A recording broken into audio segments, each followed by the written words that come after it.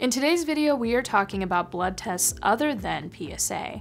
We want to make sure that men are getting their CBC, their metabolic panel. You're looking at these different tests, and today we're going to break them down with Dr. Mark Scholes. He's a 30-year medical oncologist who focuses solely on prostate cancer, but he makes sure that all of his patients go through these various blood tests so that he not only gets a baseline, but he can see how their body is acting outside of prostate. So today we're going to get into the details of what those tests are. So in today's video, we are talking about blood tests that are really essential for an annual physical for a man to get. Now, I think a lot of times on this channel, we talk about blood tests. We always think about PSA, and obviously that's very important, but there are other tests that men should get. And I think that when people get cancer, they get so focused on the cancer that a lot of times they forget just how important an annual physical is.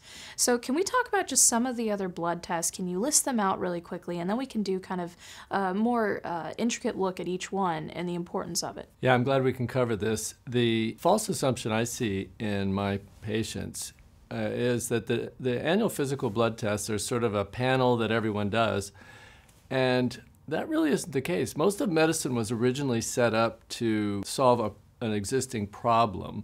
An annual physical is a little counterintuitive. You're looking for problems. Who wants to look for problems? But our health is such a valuable asset that when problems exist, if they're detected at an earlier stage, they're easier to treat and you get better outcomes. That's the thinking behind doing an annual physical. The blood test panel that we typically use incorporates 4 major panels. One's called a CBC, which looks for anemia and immune issues.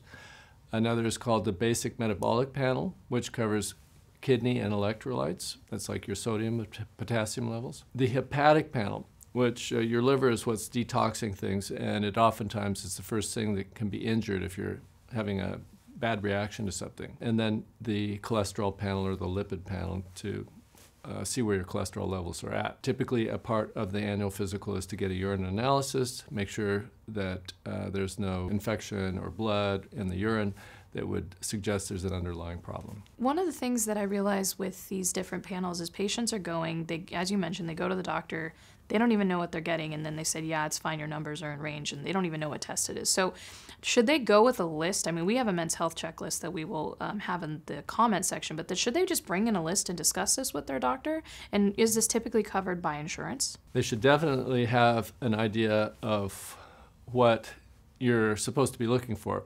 If you don't look for it, you're not going to find it. And the list that we provide, I think, is very useful. Medicare is covering screening for an annual physical now. That is a one-time thing once a year.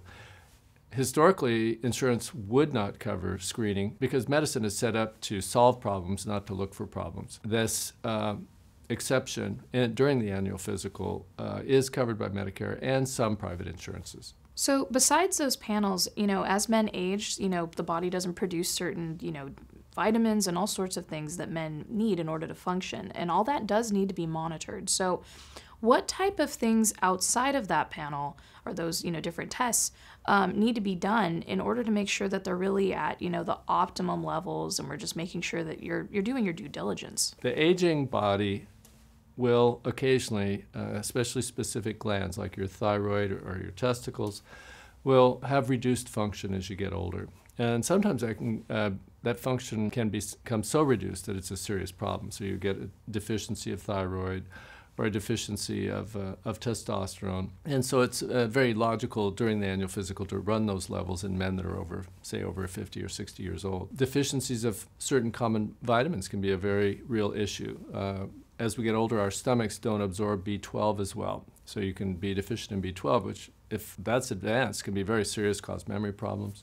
And then, of course, deficiencies in vitamin D. As we get older, our skin doesn't convert sunlight into vitamin D as efficiently. So typically, in addition to the panels we mentioned, checking for testosterone, thyroid levels, vitamin D, and vitamin B12 would be routine in our practice. Before I get to my next question, I just wanted to remind you that we're having an in-person conference coming up in September, and it is a great way to get your questions answered by world-renowned experts. Also, click that subscribe button because it's a great way to stay updated in the world of prostate cancer, and if you would like to support us, you can donate at pcri.org/donate. Now back to my conversation with Dr. Scholes. I appreciate that we talk about testosterone levels so often because I don't know how many prostate cancer patients don't know their testosterone levels and they only check it during really treatment or hormone therapy, but it is not a common thing that men are getting checked, and it's such a light bulb for men when they go on, when they're not in a hormone therapy state and they're going, wait a minute, why am I feeling so tired? And I think we're now in an age where we encourage men with testosterone replacement therapy and things like this, but men not even knowing what their baseline is really an issue. So it's definitely a life-changing moment for a lot of these men as they go into that. So going back to the original panels, when it comes to like CBC and things like that, what exactly is that? Because when I hear that as a layman, CBC, I go, okay, well, I understand it's a blood test, but really, how would it affect my life? There's layers of information that are associated with these different blood tests, but let's just, for simplicity today, just talk about maybe the number one or number two most common things that someone might see as an abnormality.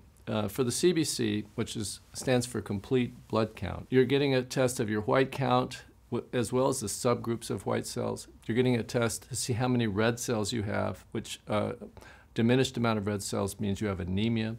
And you're also checking the blood clotting component called platelets.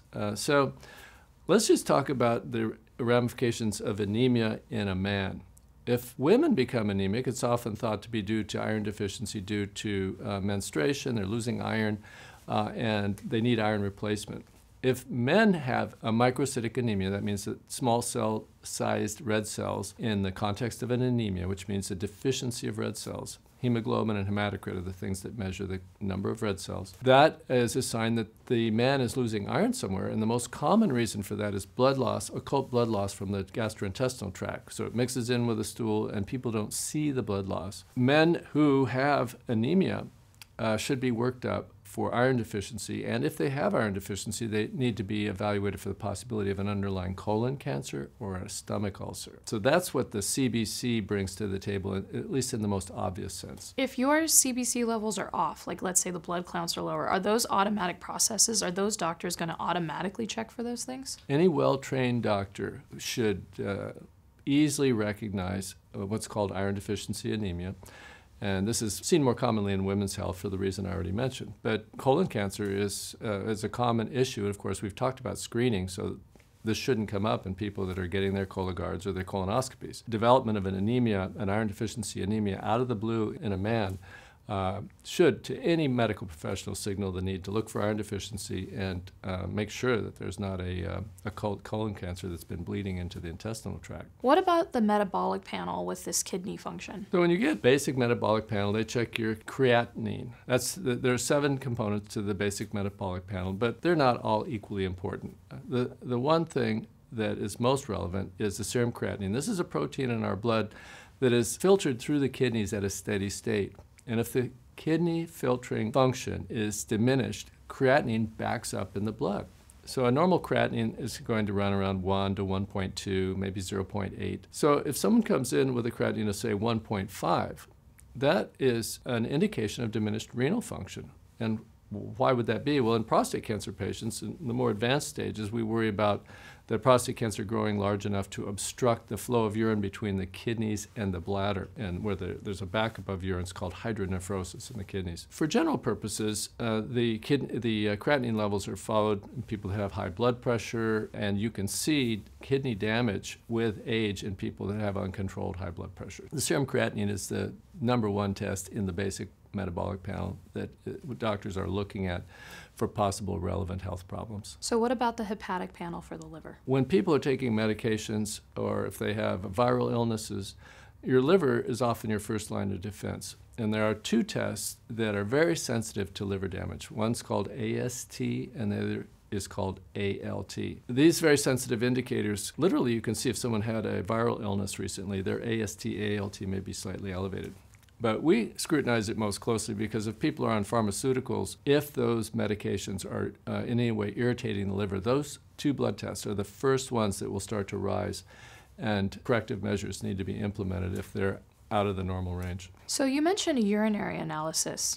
This is typically through somebody peeing into a cup. It's not a blood test, but you mentioned it within this context. So I'm curious, why is this so important?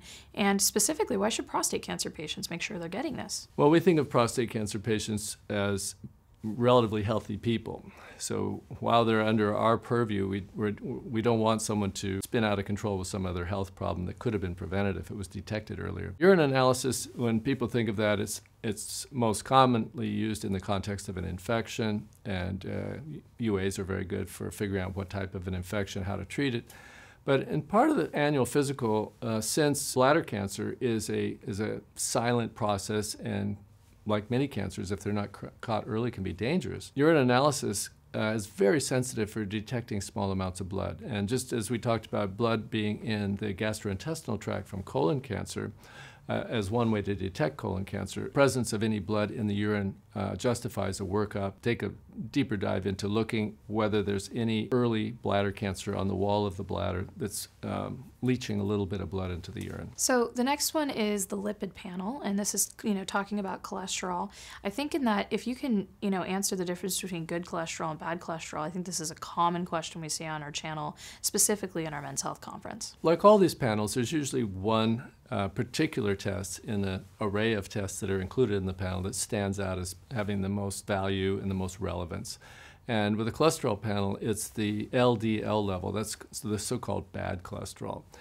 And that's the number that responds to your diet, to your medications, and higher numbers predict for greater problems with coronary artery disease, strokes, and the like. So just like in prostate cancer, where we check PSA levels to see where we stand with the prostate and the prostate cancer, doctors who are managing lipids and cardiovascular disease check the LDL level of the cholesterol panel. Typically, if someone has a history of coronary artery disease, you're shooting to get your bad cholesterol, your LDL cholesterol, under 50 or 60, something in that range. The HDL, the so-called good cholesterol, is not something you can change with treatment, but it is an indicator of what your risk is. People with very high HDL levels have less likelihood of cardiovascular disease, whereas those with low HDL levels are at greater risk for cardiovascular disease. But I focus mainly on the LDL because that's something we can impact with treatment or diet. Many of these prostate cancer patients are on various treatments, and some of those will affect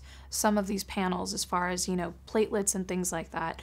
How important is it that if a patient is on treatment, they're talking to their doctor and they're making sure that they're getting some of these panels? Well, one would hope that in people that are getting active treatment, that the physicians are ordering these panels not just as part of an annual physical, but as a part of ongoing care. They're the same panels that are used to monitor if someone goes on a new medication, or if you start a cholesterol pill. It's typical to rerun your lipid panel 6 weeks after starting the pill, to run a hepatic panel 6 weeks after starting the pill, make sure that there's no irritation of the liver from the new pharmaceuticals that you've started. A lot of these things do get handled in the normal course of ongoing management paradigm with prostate cancer patients. Many of these men are on active surveillance. They have a very low-grade prostate cancer that we'll be watching for many, many years without any intervention, and they'll get a PSA twice a year. But the idea is in these otherwise healthy people to not miss out on an easy fix if some other problem starts to surface. And outside of prostate cancer, what age should these men start getting these tests? That's a good question, because I don't manage men, typically that are younger than age 40. But cardiovascular disease can occur in men in their late 30s and early 40s. It's very logical to start getting an annual physical perhaps at age 35. And people certainly do it younger than that, although youth does cover a multitude of sins. And the likelihood of finding problems in these areas is very, very small in younger people. The other blood tests we talked about today are important to get a baseline on. It's important to go get your annual physical. I think a lot of patients who are in prostate think, oh, I go to the doctor, they must be checking everything. But a PSA test and a checkup with your doctor to see how your prostate cancer treatment is going is not the same thing as going and getting an annual physical with your primary care physician. all of these baseline, metabolic panel, these different blood tests that he mentioned are really important to know. And it's important to go ahead and get that annual test, because while you are, taking care of prostate cancer, you want to make sure you're taking care of your entire body, and that you're going and making sure that you're getting screened for all these other things as well. Now, I know it can be kind of daunting and annoying to just have to go get all these blood tests in a urine sample, but trust me, you're important. Your health is important. So advocate for yourself, and remember to maybe bring somebody with you. We're going to go ahead and put the list of all the things that we would like you to check in an annual physical in the comment section. It's just a little PDF that you can print out and take to your doctor, and you can just check them off one at a time. We're trying to make this as simple as possible. But it's very important that while we're focusing on fighting prostate cancer, nothing else gets missed. Please go to the doctor, get your annual checkup. You are so important. We care about you, and we want to make sure that you are taking care of your health as optimally as possible. Now, if you have questions about these blood tests or about anything in the realm of prostate cancer, BPH, prostatitis, you can go ahead and contact our helpline at pcri.org/helpline. These are prostate cancer patients who have been through the process of prostate cancer and what it's like, choosing a treatment, after treatment and such, dealing with side effects, and they can give you a lot of information so that you can be empowered to go to your doctor's office, know what your questions are ahead of time, and get the information that helps you. Also, if you would like more information about prostate cancer or men's health, please subscribe to our YouTube channel, because we come out with new videos just like this every week. Now, please remember, most of all, you're not alone, and I hope you have a great week.